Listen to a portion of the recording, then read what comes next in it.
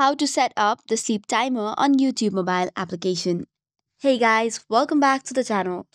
Unfortunately, the sleep timer is an experimental feature which is available to the premium users to try for few days only. So if you are a premium user, only then you can see this feature. First and foremost, tap on the YouTube application and then tap on the profile which is on the bottom right. Tapping on it to take you to another page, now tap on the settings or the gear icon on the top right. Here, scroll down a bit to check Try Experimental New Features. Tapping on it should get you to another page and you will see the option of Sleep Timer. From that option, tap on Try It Out and then you should be able to get it. However, if you are not a premium user, you'll have to wait until all the features are rolled out to the general members as well.